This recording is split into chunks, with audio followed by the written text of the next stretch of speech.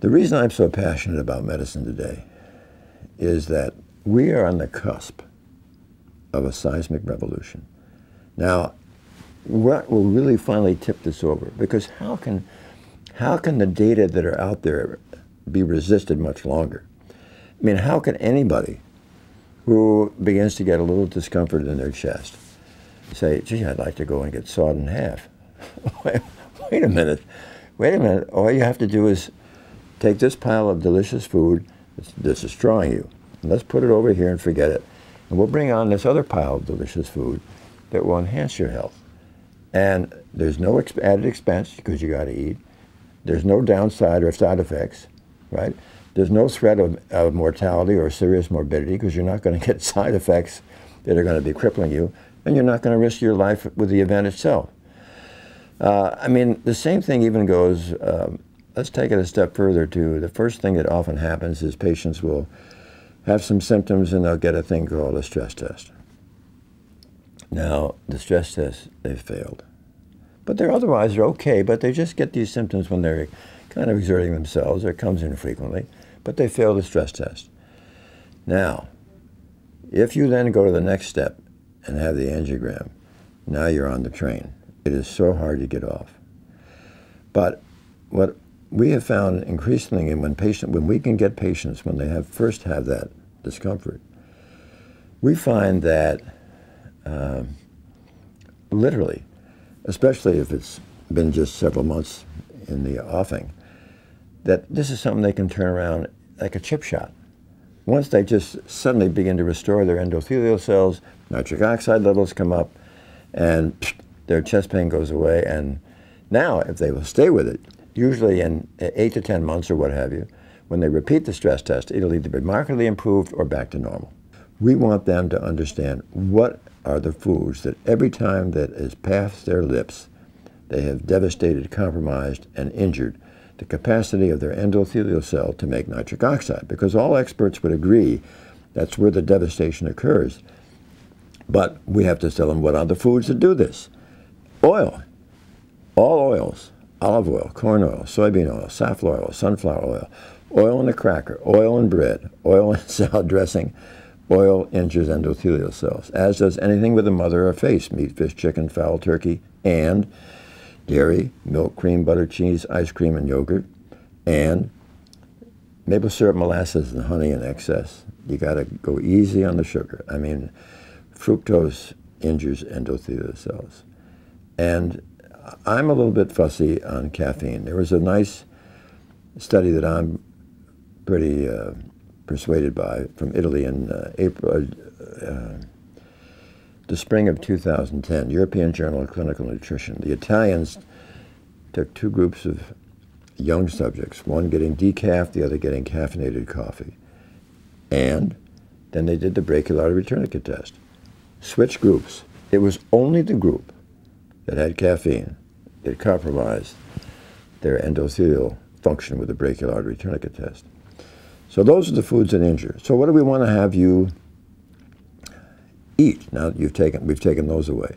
We want people to eat these absolutely wonderful whole food plant-based nutrition that we talk about. All these whole grains for your cereal, bread, and pasta, and 101 different types of legumes or beans, and all these marvelous red, yellow, and green leafy vegetables, and fruit. I have a patient who used to walk his dog along the beach every day. He sold art. And he began noticing, well, just a little bit of chest heaviness. And that, after it had been there for 2 weeks, he saw his family doctor, who sent him to a cardiologist, and he had a stress test that he failed, and he got an angiogram, and he had 100% blockage of the right coronary artery, which had recannulated. I mean, he had nice collaterals going around it. He had another 90% blockage of his LAD, left anterior descending, and about a 75 to 80% of his circumflex. So he was advised to have a triple bypass. And he demurred and said, I don't think I'll do this. And he found us over the internet. He absolutely got into it. Within 10 days, his pain was gone. Now,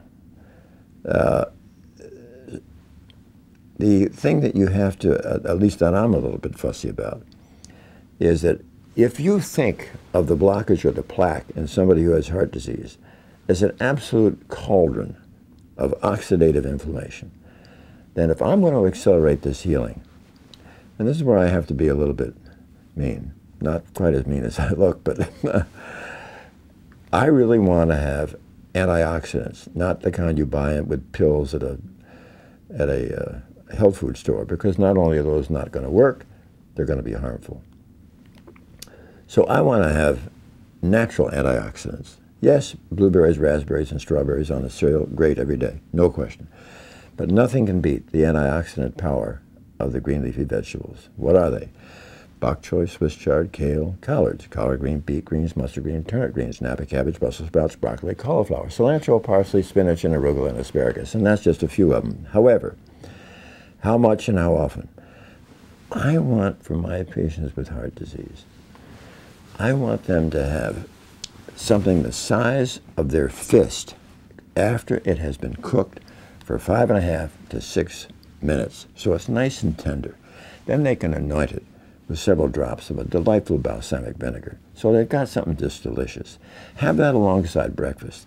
Again, as a mid-morning snack. Again, with your lunch and sandwich. How about another mid-afternoon? Of course, at dinner time. And I adore it when you have that evening snack of kale. Well, what are we getting?